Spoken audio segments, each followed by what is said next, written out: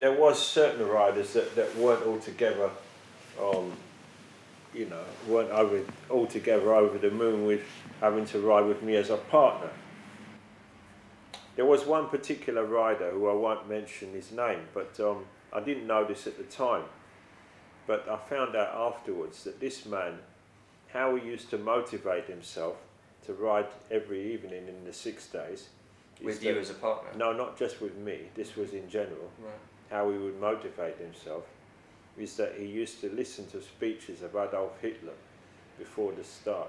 He had recordings of Adolf Hitler speeches, and that's how he... That's not normal. Well, that's how he motivated himself. So, in spite of all that, we rode and we didn't do too bad, but I think that if he had the choice, it wouldn't have been me he would have rode with, but there it is. Move on to Herne Hill for the 12-hour marathon. Tandems act as pacemakers for the riders. John Smith, number 7, moves up to pass some of his rivals. He's been going hard at it all the way, and that sponge is more than welcome.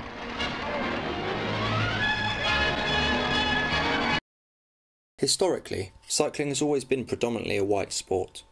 Looking at cycling from the 1940s and 1950s, nearly all competitors and spectators are white.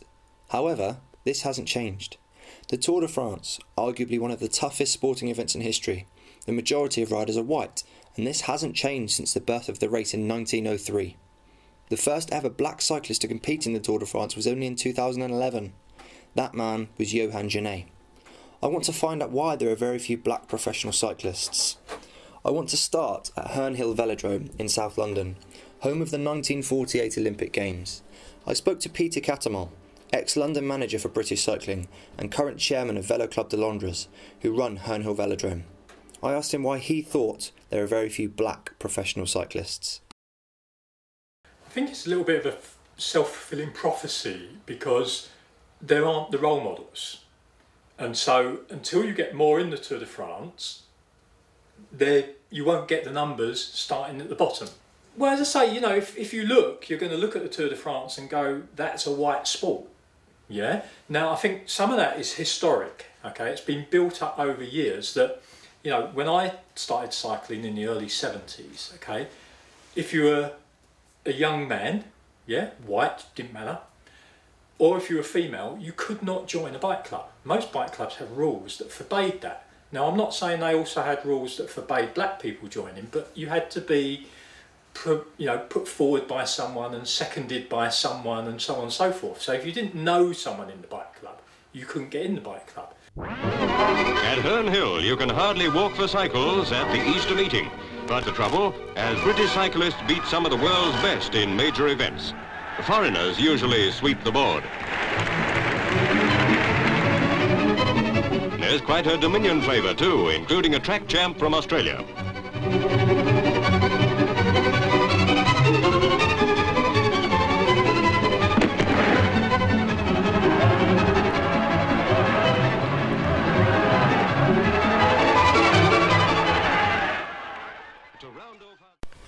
What was it like cycling in the 50s and 60s?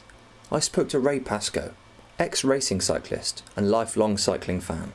I remember the first time I went to Herne Hill, I remember seeing Reg Harris race there. He was a very famous professional world champion, 5 times world champion. And when I saw him race at Herne Hill, I thought, I'd like to do that, you know. I'd like to whiz around the track. I eventually joined the club, as I said, and started to race on the track. I was never good as Reg Harris was. Maybe I didn't train enough, but I enjoyed it anyway. I enjoyed reading the magazines and going out with the guys on the club run and riding the meetings, which were due generally on a Saturday afternoon or sometimes midweek on a Wednesday. And I remember back then all the cyclists that raced there, whatever level, they were all white cyclists. There were never any black cyclists. There was only one guy I remember who was a black cyclist. His name was Roy Harrison, and he was a member of the Polytechnic Cycling Club. And they called him Snowball, a nickname. And he didn't mind that at all. And he used to race. He was quite good, but he was the only one that I remember being a black cyclist. Of course, Maurice Burton came along much later on in the late 70s, 80s. And apart from Maurice and now his son Jermaine, I don't really know anybody. I don't really know why there hasn't been many black cyclists over the years. Maybe it's because they lack a bit of track skill or a bit of confidence in handling a bike. Sure, they've got the power, boxers, weightlifters, footballers, sprinters, but cyclists maybe, why I don't know, I think it could be they lack a bit of track skill. Regarding cycling on television, when I first joined the club back in '58, there was no cycling on television, nothing. It wasn't until the late 60s we started to see the Tour de France on the World of Sport, and then gradually these other one-day races came along. Now, of course, with Eurosport, you get the big races, you get the Tour de France every day live. But in my day, when I first started, there was nothing. There was no black cyclist. Maybe it was a class thing. Maybe some black cyclists thought it was a bit of a sissy sport, riding a bike fast. Oh no, they want to be a boxer, they want to be a sprinter, basketball player, but not a cyclist. Most professional athletes get into their sport from a young age. I wanted to find out from an experienced coach at Herne Hill Velodrome, whose son races at national level. Phil regularly coaches fellow Club de Londres youth riders. They need support, but they need to come from a kind of bike culture family. There are a few that don't, but the majority of the kids you see doing really well and start getting competitive tend to come from a family that's already cycling and already out going long rides. Do you think that support from a family is really important? And do you think that could have a massive effect on an ethnic minority child to really get into a sport and make it at a high level? Yeah, I think to make it high level these days, to make it a high level in sport, you've got to have support from your family, because particularly in cycling, it's your parents who are going to be taking you to all the events. And the equipment as well, getting you all the equipment. So, and I just think that when you look at the kids who are doing well, who come from here and do well, a lot of them have family support. Not all of them, there's a couple of exceptions. And the club is doing all it can to support them. But I wonder whether that's behind it, that you don't, because there's not so much of a culture in black communities for road cycling, that it then doesn't get passed on to the kids. Why do you think that is? I just think it's a cultural thing. It's never happened. It's not been a sport they've been into. I was saying the other day that if you go to the BMX track, kids got into BMX. There is a culture of BMX in black kids. So you believe that certain disciplines almost can vary between the participants involved? I think so. Yeah, and the cycling, the sort of British cycling scene, has yet to become one that's a kind of black scene. I hope it will.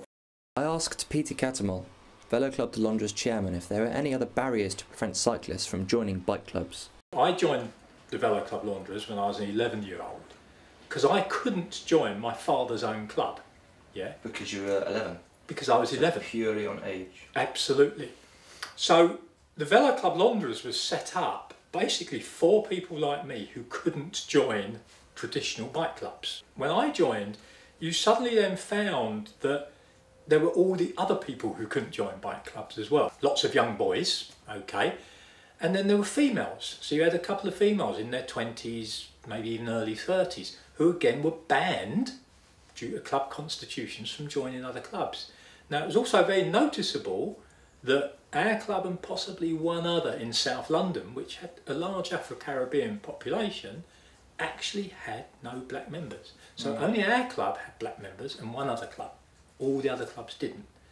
So the VCL essentially was set up to welcome and open members who may not be allowed or accepted into other clubs? Absolutely, that's what it was set up for. But as I say, it was set up really to accept young riders. But I think a byproduct of having an open membership, yeah, was that we then attracted other people who couldn't get into bike clubs. After speaking to Peter, he told me I should speak to ex-professional cyclist Maurice Burton. Born in London to an English mother and a Jamaican father, Maurice Burton was the first black British champion. In 1973, aged 17, Maurice was junior sprint national champion. At 18, amateur 20km scratch national champion. 19, team pursuit national champion. And in 1985, Maurice was fourth in the European Madison Championships. Maurice told me he suffered racial discrimination throughout his career and was even booed as he crossed the line to victory in the 1974 British National Championships at aged 18. Now retired, Maurice owns Diverse Cycles in Norbury, South London. I wanted to know more. I came there and I didn't show no mercy to anyone. I was there, it was quite obvious what I was there for. And it did put a few people's noses out of joint a little bit. They didn't like that? there was people involved in the sport in those days who were quite happy for cycling to remain a minor sport, I think, because by keeping it a minor sport they were able to have their little piece of power. If the sport got too big, then they knew that where they were in the sport, they wouldn't be there anymore.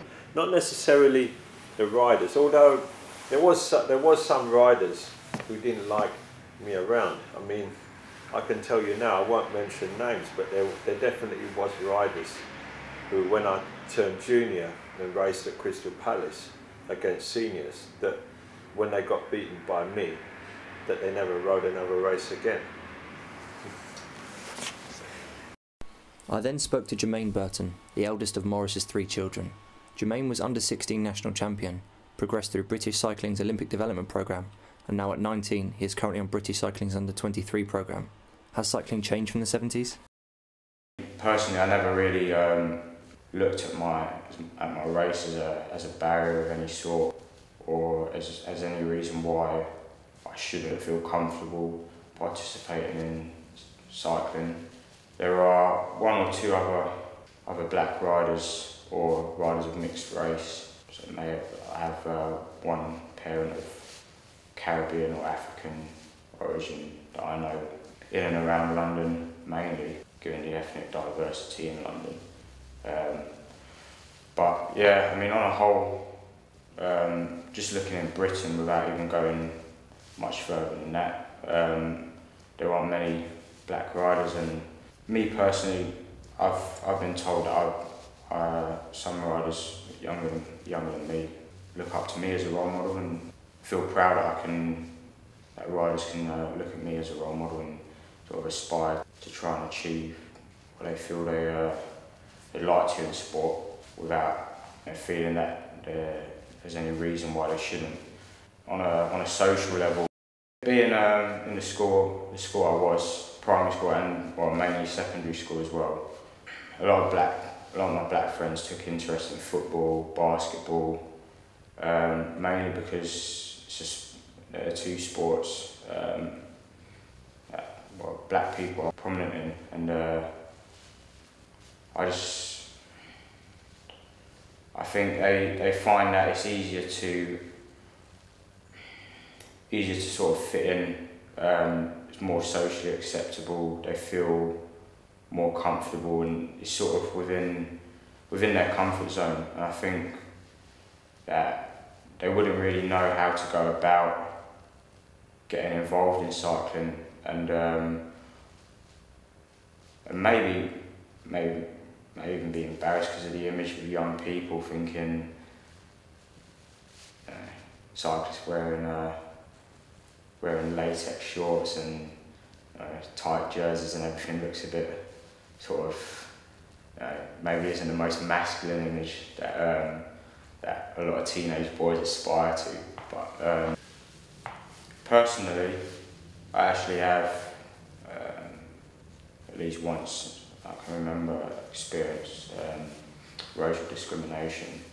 It was actually in Belgium, in a junior commerce race out there a couple of years ago. I was in a break with a rider, and he didn't like the way I was riding, and decided to call me a nigger, and I actually approached his dad after the race, and to be honest, I'm not a very aggressive person. I mean, I felt I needed to say something about it, but I didn't feel like I needed to. I don't feel like gain anything from going over to him and trying to beat him up. Maybe like even maybe if I could, but I don't feel like gain anything from it. But I was surprised to find actually his dad didn't really care.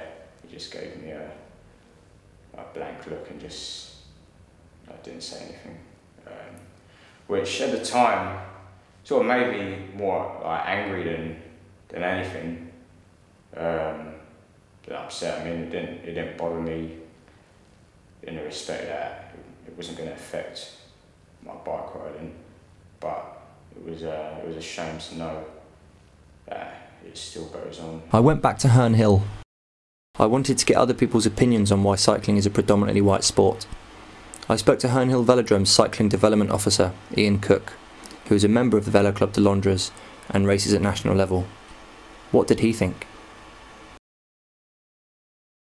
I think it's something that's on the up with cycling as a whole. I mean, you know, cycling was very much a minority sport. It's grown now. So if you're looking for a minority within a minority sport, it's obviously going to be quite difficult. Why do you think cycling is a minority sport? It just never was that big a deal in Britain, at least.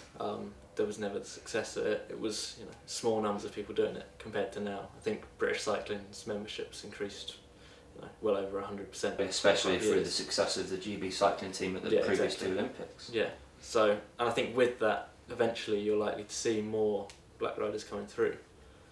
Particularly if you think about a professional level, which you are.